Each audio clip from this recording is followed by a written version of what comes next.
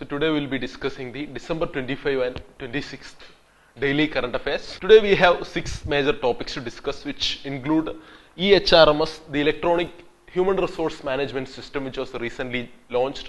Then the Casanur forest disease, or the KFD, which has been rapidly reported recently in the Shimoga district of Karnataka. Then AG-600, the world's largest amphibious aircraft.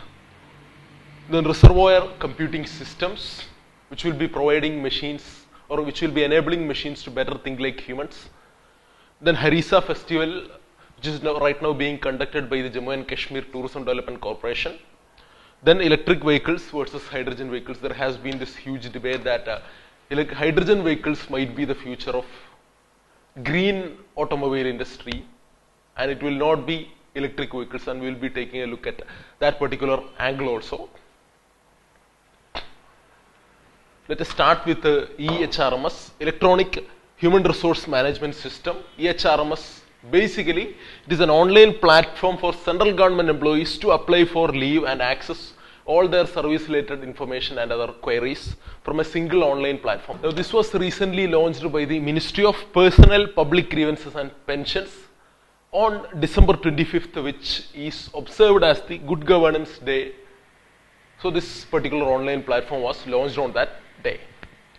Then the aim of this e-HRMS system is basically to instill responsibility and accountability among all the government servants or the central government employees. And employees, the peculiarity of this scheme is that the employees themselves can update the data, but this updation by the employees will be subject to verification by concerned authorities. Then the next topic is Casanur forest disease. This Casanur forest disease is basically more popularly known as monkey fever, or it is called by monkey fever by the local population in those affected areas by the Casanur forest disease. This Casanur forest disease is basically a tick-borne viral hemorrhagic fever endemic, which can be seen in Karnataka state in India. Then this KFD disease is caused by a virus called KFD virus, or the Casanur forest disease virus, which was identified way back in 1957 when an illness occurred in the monkeys, especially in the black-faced langur and the red-faced bonnet monkeys.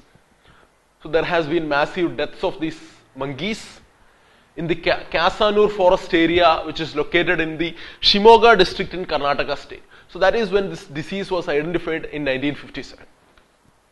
Now recently, why this was in news was due to the fact that recently in Tirthahalli Taluk, which is again located on the Shimoga district of Karnataka, it has been frequently reporting incidents of Casanur forest disease. So there has been a lot of reports of this disease in the Tirthahalli Taluk. There has been around 5 positive cases, including 1 death. And now the key concern with respect to this KFD disease is that ecobiological changes, basically these ecobiological changes due to deforestation and the use of new land for farming and cattle grazing, etc., could lead to spread of KFD virus to newer geographical areas, and that could be a huge threat. Already there has been multiple reports or reportings of this KFD disease from many other parts of India, including Andaman Nicobar Islands. So there is a huge chance that this disease could spread to new geographical areas. Then our next topic is the AG-600, and the speciality of AG-600 is that it is the world's largest amphibious aircraft, and this was recently successfully launched by China. So this is a domestically developed amphibious aircraft by China. This is powered by, now the specifications of this aircraft is that it is powered by 4 turboprop engines, and the AG-600 can carry around 50 people during maritime search and rescue missions. Now the development of this amphibious aircraft carrier, which is the largest in the entire world, by China, should be seen in the backdrop of the recent rapid military modernization program of the Chinese People's Liberation Army. The PLA has been building things like anti-satellite missiles, stealth fighters, or the 5th generation fighters. Recently we have seen the Chinese military developing J-20, a very advanced 5th generation fighter jet or a stealth fighter jet. Then again they are right now making around a lot of indigenous aircraft carrier. Recently, again, they have designed their first indigenous aircraft carrier, and the Chinese PLA has a plan to make around 3 to 4 new indigenously built aircraft carriers, and they will be sending some of those aircraft carriers to the Indian Ocean region, or they will be deploying these aircraft carriers on that particular region, and this could be a massive security threat to India. Now, what are amphibious aircrafts? Amphibious aircrafts are basically aircrafts which can take off and land on both the land and water, and now they have a few disadvantages, like they are comparatively slower and much more heavier. But the peculiarity of these aircrafts is that they are much more versatile than the usual land planes. And when compared to the helicopters, the major disadvantages of amphibious aircrafts are that they cannot hover in the same place and they cannot land vertically like helicopters. But the advantage here lies in the fact that they have a longer range than helicopters. Now, another very important topic from the science and technology, especially from the science and technology, is regarding reservoir computing systems. Scientists recently developed something called reservoir computer systems. So, scientists have recently developed a new type of neural network chip. Now, this neural network chip, it can dramatically improve the efficiency of teaching machines to think more like humans. So, this will be again enhancing artificial intelligence and things like that. And this particular neural network chip, it has been called a reservoir computing system, and this reservoir computer system, it could even predict the next words in the conversation. Basically, this reservoir computer systems, they will help us to predict future outcomes based on present scenarios. That is why reservoir computing systems will be a game changer. Basically, this was developed by researchers from the University of Michigan in the United States, and another peculiarity is that they created this system using membristors. Now, what are these membristors? These membristors are a special type of resistive device that can both perform logic as well as store data. So, they are much more advanced than their current counterparts. And a major advantage of using these membristors is that they require less space. So, they can be easily integrated to current silicon-based electronic systems.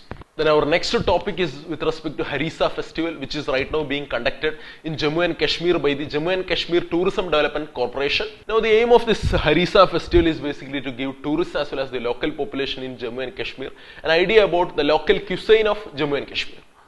Basically, during this festival, Harissa, which is the winter cuisine of Jammu and Kashmir, is being served with a traditional Kashmiri bread and noon chai, or what we call the salt pink tea. So basically, Harissa festival is aimed at promoting the traditional Kashmiri cuisine. Then recently there has been discussions about the advantages of electric vehicles and comparisons of them with respect to hydrogen vehicles. So now let's have a look at that issue.